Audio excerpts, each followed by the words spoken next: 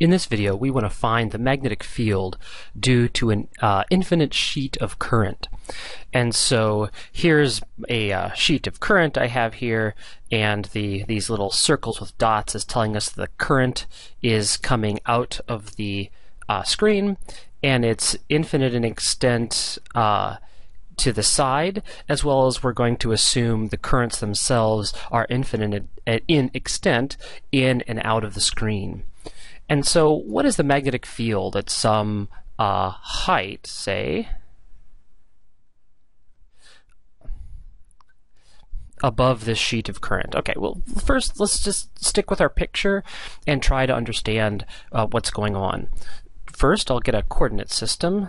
Let's call this the positive x, this the positive y, and we'll have positive z out of the screen. So the current is in the positive z direction. Okay, that's, well, current is in positive z. Okay, and we want to know the magnetic field at some height y above the sheet. Okay, so what is going to contribute to this current? So if I look at the current that's immediately below the point that I'm looking at and use the right-hand rule for the direction of the magnetic field, I point my fingers in the direction of the current, which is out of the screen, and then curl my fingers to the point that I'm looking at, which is right above me. And if you do that with your right hand, you'll find it contributes some magnetic field in the negative x direction. That's for this one. And so let's look for another one. If we have, say, this one right here is going to contribute sort of a magnetic field in that direction. And if I go to the other side of it and use the right-hand rule, it's going to contribute a magnetic field in that direction. Okay, and so if I keep doing this, if I look, that's magnetic field in that direction, I go to the other side, there's even magnetic field in that direction. In fact, if I go sort of infinitely far away here, over to my negative infinity, it's essentially limiting to a magnetic field straight up, and infinitely on the positive x-axis I've got magnetic field straight down. And so all of these bits of current are contributing to magnetic fields that point in various degrees to the negative x-axis. And also, for every current that contributes a vector below the horizontal, there's another one above the horizontal, and so we can argue that all of the y components of the contributing magnetic fields subtract out, and we're only left with a magnetic field pointing in the negative x direction. And this is the sort of reasoning by symmetry that you want to do a lot of in solving physics problems, to be able to simplify what you have to work with. And a lot of that just comes from drawing lots of pictures and spending some time with them. Okay, what about in the z direction? We say the same thing. If I'm looking, let's look in the positive z. This is where my current is going, and I'm looking at some height above it. So a current element, say here, is contributing a component of the magnetic field. Using the right-hand rule, my I is in this direction, and then right-hand rule to the point where I'm looking, and I still have a field contributing a field which is out of the page in this diagram, which is also in the negative x-axis. So going along the z-axis, you get just contributions along the negative x, just like you do here, and then as you go off-axis again, every contribution you have to positive y is countered by a contribution to the negative y from the other side of the point that you're looking at. Okay, so we have we now realize that above this sheet, the magnetic field is pointing in the negative x direction. What about below the sheet of current? Well, we have, using the right-hand rule, again, now we see that there's a magnetic field pointing along the positive x-axis, and all the y contributions subtract out because of the symmetry, just like and above. Okay, so we've learned something. We know that at some fixed height h, there's going to be a magnetic field above to the negative x-axis, below to the positive x-axis. And so now we want to be able to calculate this thing. Since this has a large degree of symmetry, we're thinking of using Ampere's law, and we think we know how to set that up. Because if we, well, let's get Ampere's law out here. So for some loop, the line integral of the magnetic field around that loop is equal to mu naught times the current enclosed in that loop. Now, to do this thing, we'd like to establish a path that is either parallel or perpendicular to the magnetic field at every point. So if the magnetic field is always in that direction above the plane and always in this direction below the plane, a logical Amperian loop would go parallel to the magnetic field at a height h and then go perpendicular to the field as it crossed. So let's call this, have some side length a, and this is some height above the plane and some height below the plane. Now I've approximated my plane as simply a line. Okay, so we have to know something about the current. We might know that the current is given by some current density, say with constant current density J naught. In this case, this would be a current per unit length, because we're essentially assuming a one-dimensional well, it's two-dimensional, but in the direction of propagation, it's one-dimensional. There's no height to the direction of propagation. You have a wire, the current is, the density is usually defined, current per meter squared, the cross-sectional area. Since we don't have any effective height, we just have length.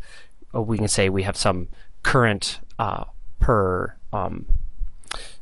meter. So I per meter, we can call it amps per meter, however you'd like. Okay, so maybe some current density. Another way to think about this is you can think about this as sort of n, or a whole bunch of really small wires that are very close together that are then carrying the current in one dimension, say all right next to each other. Then there would be some sort of number of wires per unit length, say n per a, that would model sort of the density of your wires. And if you have sort of the number of wires per unit length a, then you would make sort of a here the length of the width of your Amperian loop. Okay, so either a current density or sort of a wires per unit length it is carrying the current. So now let's go ahead and compute the line integral for the Amperian loop that we have. All right. So we're going to go along the top here. So as I integrate along the top, and so you have to imagine actually taking little steps of dl in this direction.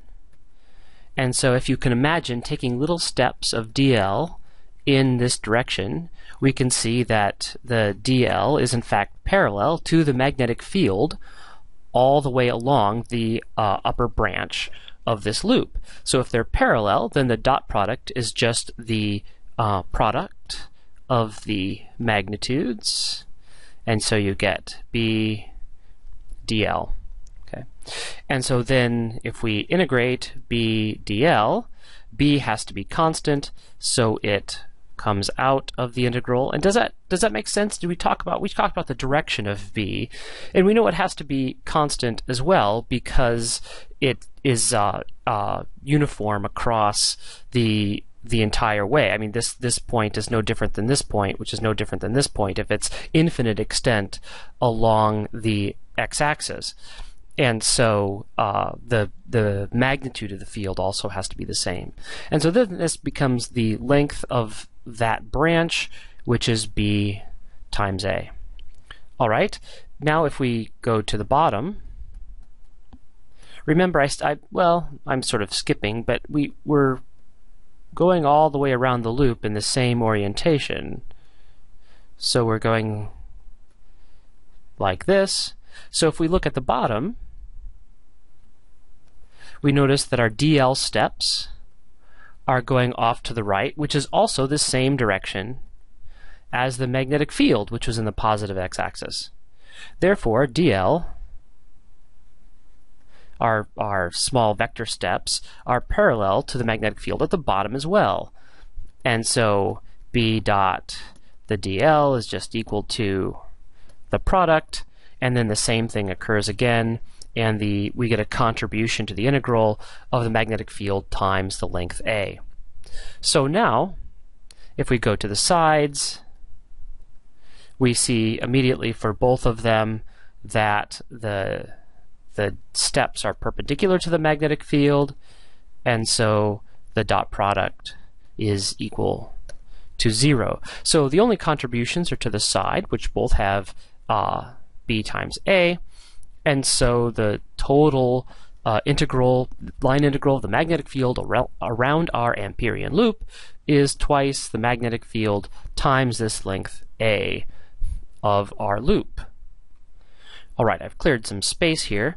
This was the total line integral, and so we know that this 2 times B times A is equal to mu naught times the current enclosed. So what is the current enclosed in the loop? Well, it's all of the current in this part of the sheet. And so if I think about it in terms of density, that's equal to the density times the length, which is A. And so then I can calculate the magnetic field, then because the A's cancel, and I just get mu naught times the current density divided by 2. All right. If I think about it in terms of sort of all these little wires, and so our current density is going to be sort of number of wires per unit length times the current through each wire. And so in this case, then my magnetic field would be mu naught, the number of wires, times the current through each wire, divided by 2 times our unit length A. And so this is the magnitude of the magnetic field. And so then if we want the vector, of course, it depends on where it is. Above the sheet, it's going to be in the negative x direction, and below, it's in the positive x direction. And so what do we think about this if we were to analyze it? So it's proportional to the current density, which makes sense. More current, the larger the field, and nothing else, really. It's not, in fact, dependent on the height above the sheet, which means it's constant for all distances. Does that make sense? I mean, if you move infinitely far away, you still have a constant density. Shouldn't it decay to 0 as you go far away? And the solution is, we saw this before with the infinite plane of charge giving a field that's constant. And right, it should go to 0 as you go far away. But remember, this sheet is infinite. It extends over the entirety of the universe, and so with such enormous amounts of current, that's why it can create a constant magnetic field that extends off to infinity. So of course, that's unrealistic. In real life, what this is saying, we would use it in the same regime we use the infinite plane of charge.